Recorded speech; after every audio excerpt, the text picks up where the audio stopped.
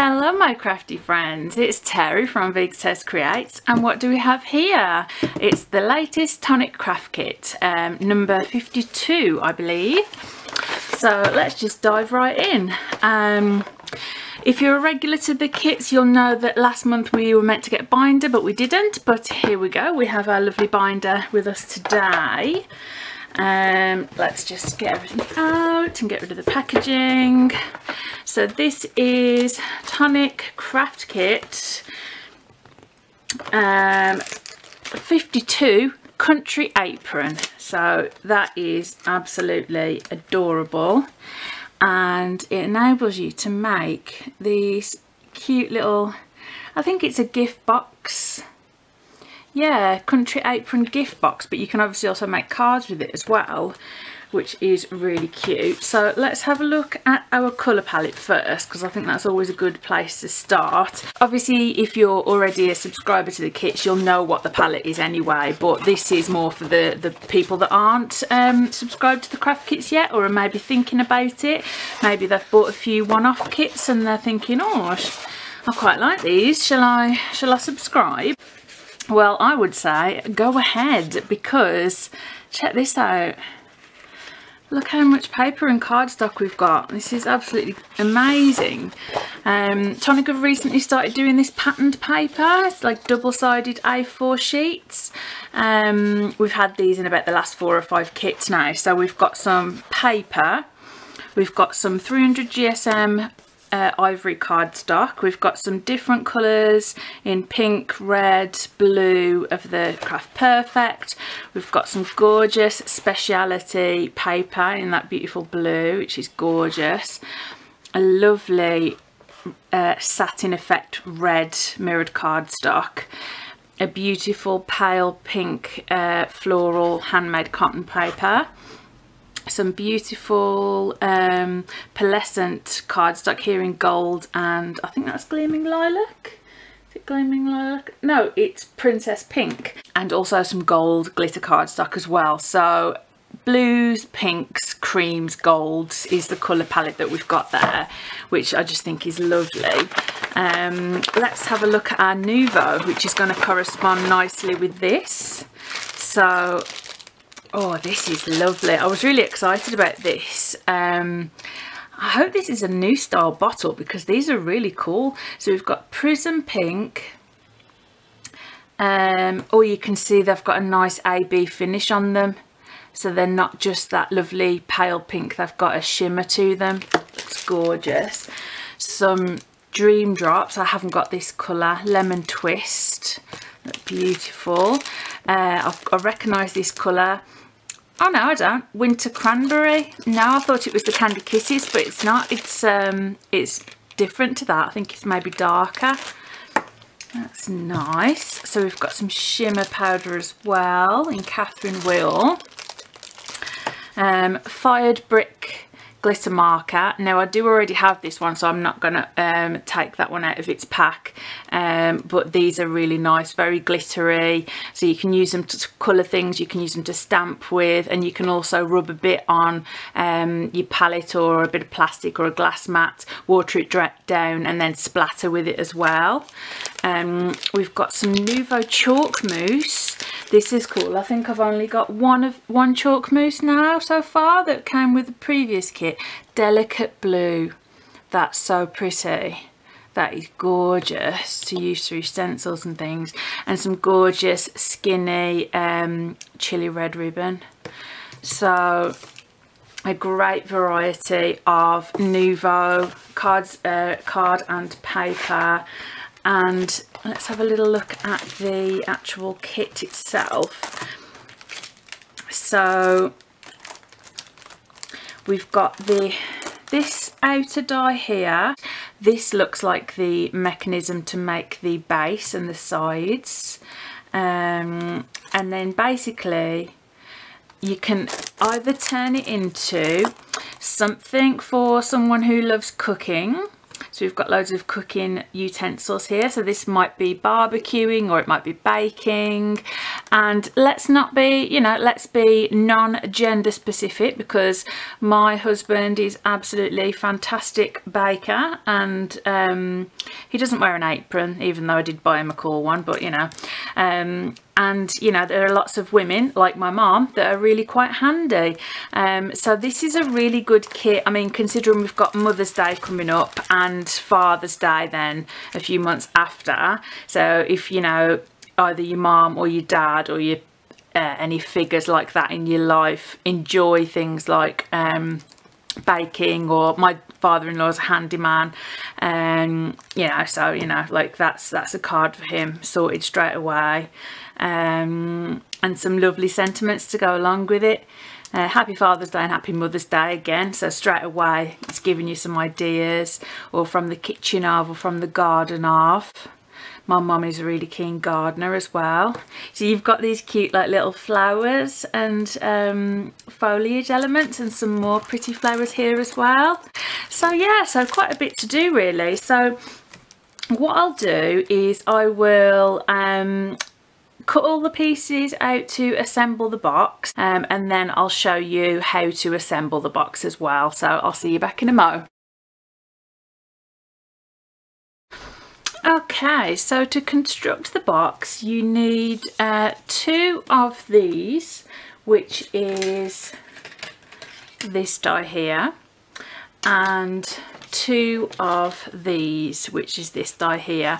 And I would recommend using a construction weight one really, as it's a gift box, so sort of something 250 to 300 GSM. So I use the 300 GSM ivory cardstock provided in the kit. Then for this blue layer I use this straight edged one. And then to create this scallopy edge one, I used this die. So this die can actually be used 2 ways. So if you just use it by itself, it creates this lovely sort of scalloped edge. Or if you use it in conjunction with this die, then you get these little circles will emboss. So you could use it with this die so that you would get the outer edge plus an embossed circular pattern on the inside, or you could use it with, you could cut that first and then cut around that to get the nice embossed pattern as well, or just by using it by itself you get that. So there's quite a bit of variety that we've been given here with regards to the dies. If you're new to constructing Tonic projects, Tonic's 3D makes, they are usually extremely easy to put together, and if they're a bit more difficult then they usually come with instructions, and there is usually such a nice wide variety of ways that we can use them. So I will just show you how to construct this box simply. I always like to show you in my videos exactly how the item is meant to be used, but then I also like to do some out of the box as it were sort of creations as well. So what I'm going to do is, once I've shown you how to do this, I'm going to go away and make 2 cards as well, and make use of some of these. I want to use the powder and the mousse and different things on some cards, so I'll sort of film some footage of that and show you how to do that as well. So I'll include any footage that just sort of shows you how to do it, but I won't include all the footage because it's getting that balance right between making it an informative video and giving you as much information as you need, but not making it too long. So you can see what I'm doing here. I've just basically put some nice strong Nouveau Deluxe adhesive on those 2 tabs, and I've adhered one panel to it. So you might want to get your bone folder here as well, just to give it extra reinforcement, and get those fibres to adhere nicely, the paper fibres. But you can see there that's adhered nicely. You can't see the box poking out. Maybe a little bit there actually. So you get a little bit of wiggle time with the Nouveau Deluxe adhesive, which can be useful when constructing things. But there you go, I think that's good enough. And then you can see that we need the other piece to give us this other side. So what we're going to do here is that one slots onto there, that slots onto there, and then we can glue this piece onto here. So the important bits first are putting some glue on the bottom, and then onto that side piece there.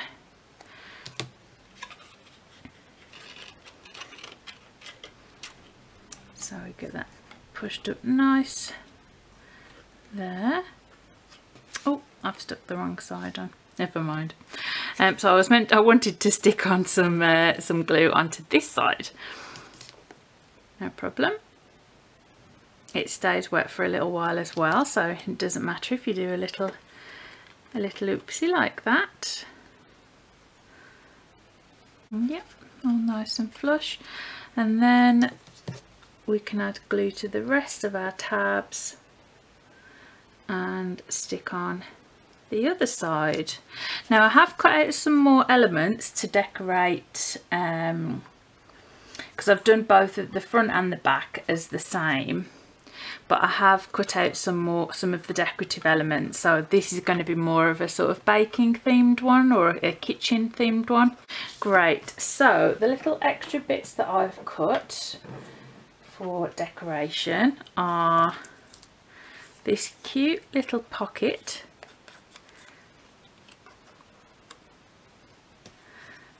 and then a little decorative bit on the front, and then 3 little utensils.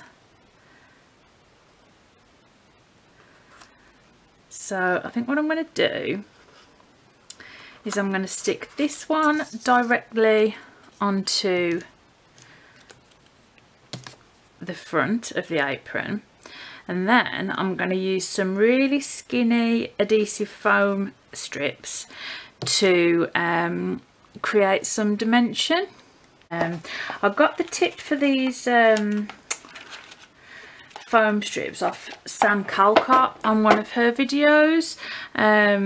Just really skinny foam strips, and they come in a pack of about 1 million from Amazon.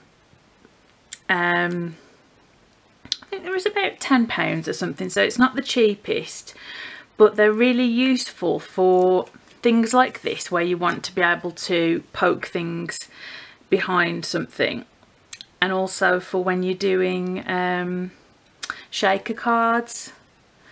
So they're really, I think they're really handy, but I'll show you what I mean. So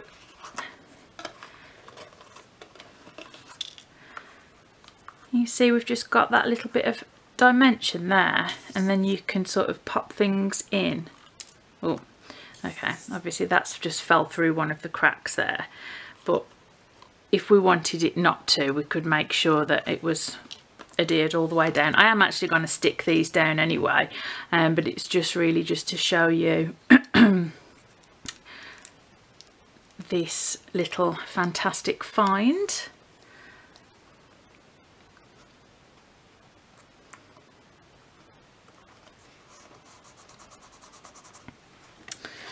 I'll get my tweezers out to stick the little things down.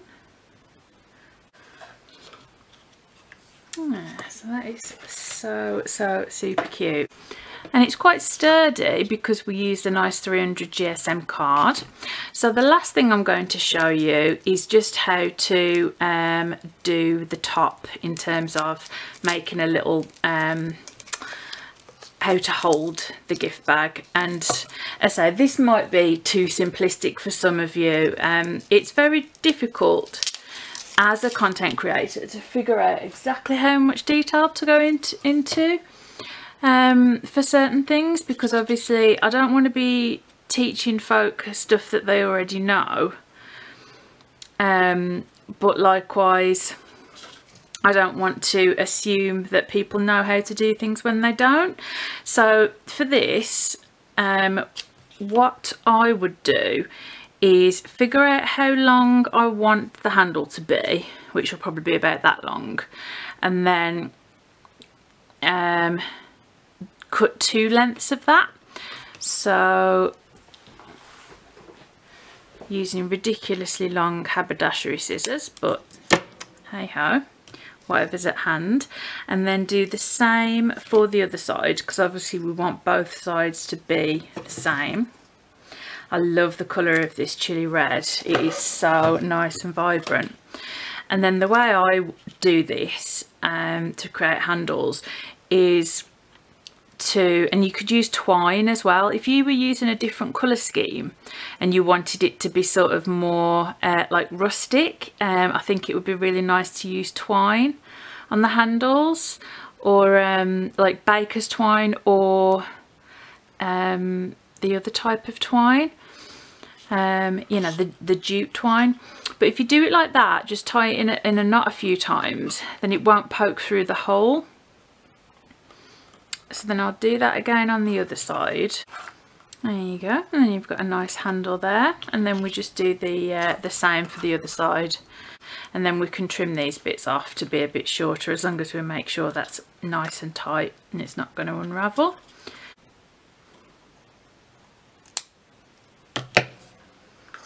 There we go. Okie dokie. So I mean, I would probably write a little sentiment or stamp something from the cute little sentiment pack on the back here. Well, I probably would have done that before I stuck it together. Or you could just get a small piece of card, fold it over, and stick the back of it there, so like a to and a from. Or you could use, I'm sure if you're like me, you've got loads of tiny little tag dies, so you could hang a little tag die off here. But that is just a very simple way to construct the box. It does actually have some side panel detail here, so it's got the nice edge there, and then it's also got this stripy one, and there is a stripy front as well to the apron. So what I would do for this is to just use that nice edge there and then cut some of the dotty paper just to make sure that the sides match the front and the back. And there we go. So what I'm going to do now is to go away and make a few cards, but I'm going to pop back on before I show you the completed ones with any bits of interesting bits of footage that I think you would like to see. So see you in a mo. So I've decided what I want to do for my 2 cards, and one of them I'm going to be using the chalk mousse, and one of them I'm going to be using the Catherine Wheel shimmer powder. So we'll start off with the shimmer powder one actually. So in order to do this, I've just cut down, or this is the majority of the scrap left that I've got of the 300 GSM cardstock. So first of all, I'm going to spritz this, and then I'm going to apply some of the powder just by tapping it.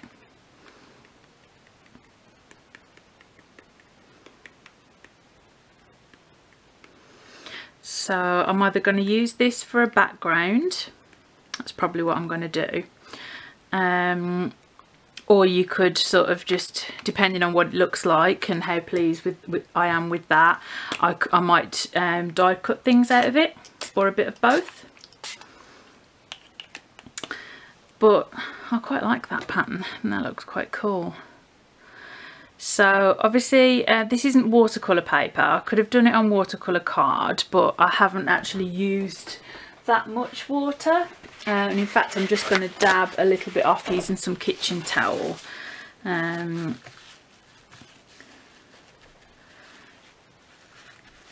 then set that over to one side to dry on my gluing mat. So that's the first thing I wanted to show you. So if you've never used shimmer powder, that's how you use it. Just having a look because there's some bits on here that haven't activated. So I just want to make sure that they're all activated.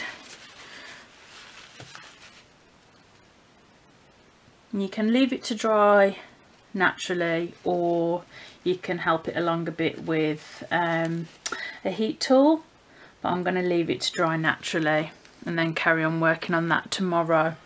So I'll pop that over to one side, and then the next thing that I want to do is use the embellishment mousse. So what I've done is I've taken these two dies. I used the outer die to cut some of the ivory sheen pearlescent card, and then the I've just got a piece of white scrap cardstock and used both of these dies together. So you can see I've stuck them both together with some tape. I've then adhered just the sides down here with some well-used tape. And then what I'm going to do is apply the chalk mousse through here so that we get a nice stripy pattern. And I've already cut from the main large die this beautiful blue paper. So the idea is that obviously we've got this gorgeous textured patterned floral paper, the gorgeous ivory sheen cardstock, and then we'll have some Nouveau chalk mousse in delicate blue forming stripes. So again, if you're new to Tonic's different mousses, there are 4 or 5 different ones now. So we've got the original embellishment mousse, which is just a nice texture paste, and then we've got they came out with expanding mousse, which expands when you apply heat to it. Then crackle mousse, which you just leave to dry and then it crackles. And then we've got chalk mousse as well, which gives like a chalky finish, so similar to embellishment mousse, but it gives a chalky looking sort of finish. So like a sort of like, I've heard it being described as like a suede like finish, but it's not shiny like the embellishment mousse, so it's got more of a chalky finish. So I'm going for just quite an even finish. And obviously this is just a one-off, so it's like essentially I've created my own stencil, and it's just it's a really great thing to be able to do this technique, because essentially you can turn any of your dies into a stencil, a single-use stencil.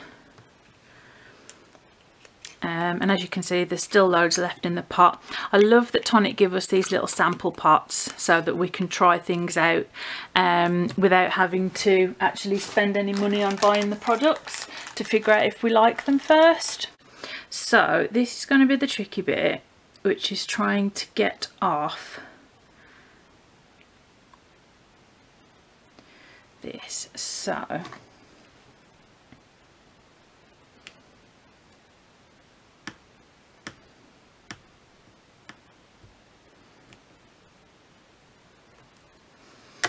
okay, so I've loosened the one side,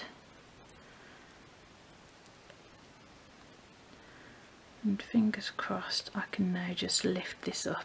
Yep, lifting it up, up and away.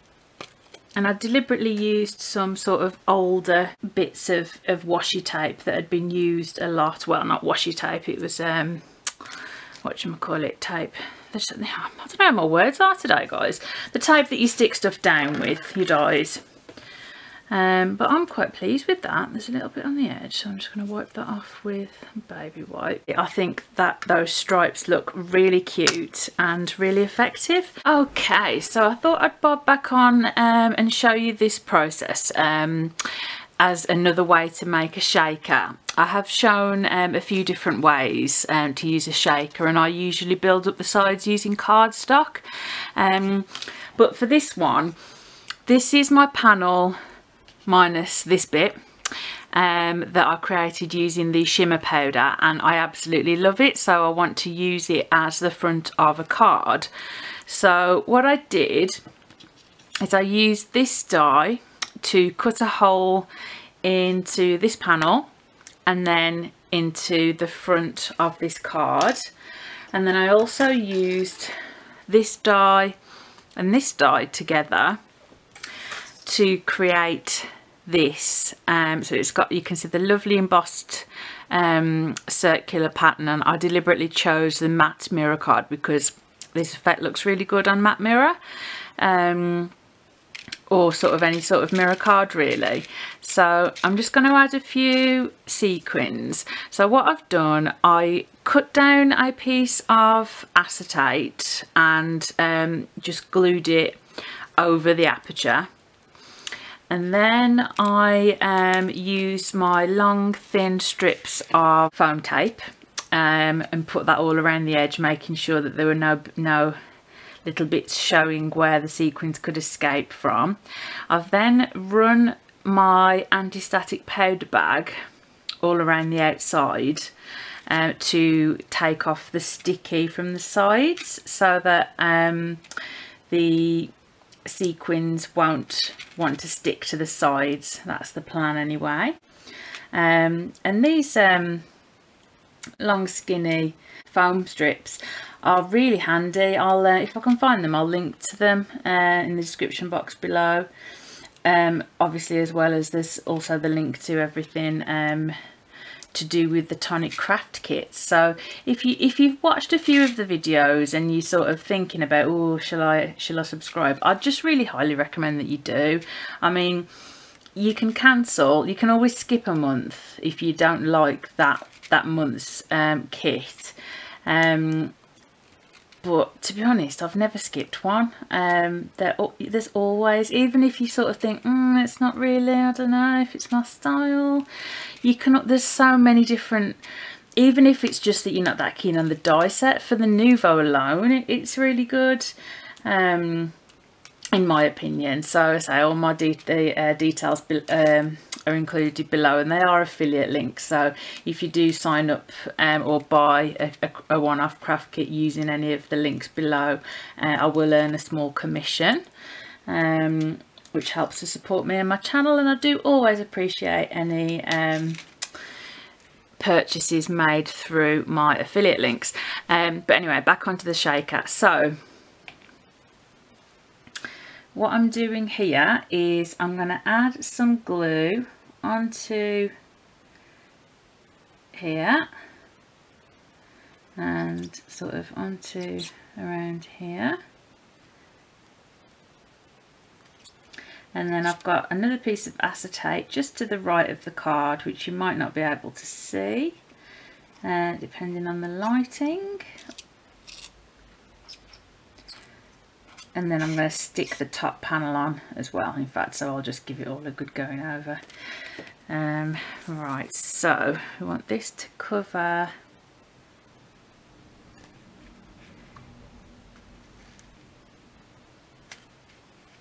there. Try not to get yourself in a mess with the sticking. Oh no, oh, okay. Haven't stuck it over far enough. Urgh. Okay, well, you know, it is hard to see, what with it being clear.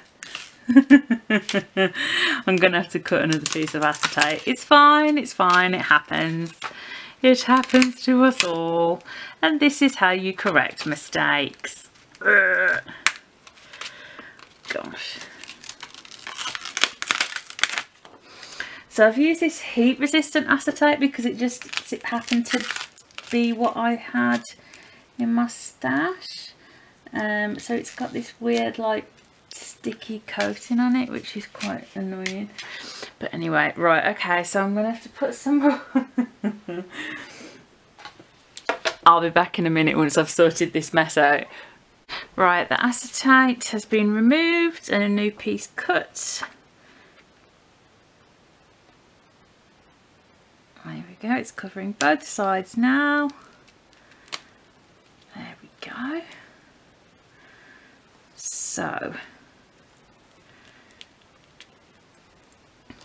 I'm now going to add on top of the card front, and then our shaker should be almost complete. We'll just have to add the red inner panel inside that nice aperture, and then that should look really nice. Nice shaker element. So what I wanted is to still be able to see this bit. In fact, I might just stick it back in there.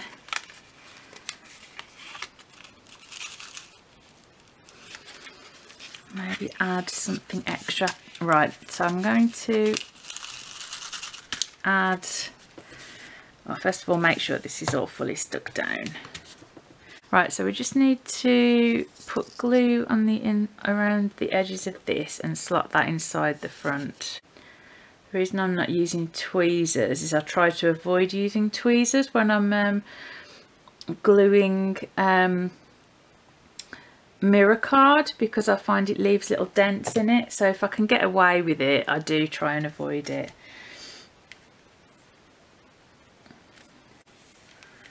Oh, that looks cute, doesn't it? How cute does that look? Oh, that is gorgeous. Yeah, I could have added more sequins, but now do I want to add that back in? Let's have a look.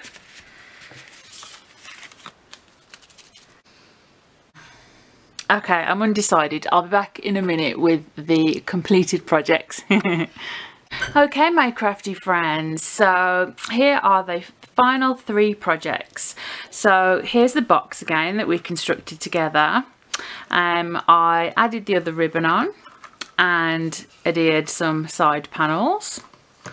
The shaker that was being a little trickster with the acetate, I'm really pleased with the way that's turned out. I went down the route of just adding some patterned paper onto the back, as I really wanted the focus to just be on the beautiful patterned background in the foreground that we created using the shimmer powder. So I just simply added some sequins onto the outside to bring the inside out, and a few other embellishments as well, including the dream drops. And then for the second card, I placed the apron at a nice jaunty angle. This is the one where I used my homemade stencil to apply the chalk mousse through the stencil onto the pearlescent card, which has given such a lovely effect. It's a really sort of matte suede like effect, and yeah, I'm really pleased how that came out. So I definitely recommend you to try that, using the chalk mousse on pearlescent card and also on mirror card as well, to give some interesting effects. And then just added some little embellishments around. So I've made them quite generic, so they could be used for many different occasions. So that's today's 3 makes. So thanks for spending this time with me today, and I'll see and speak to you soon with some more crafty goodness. Bye for now.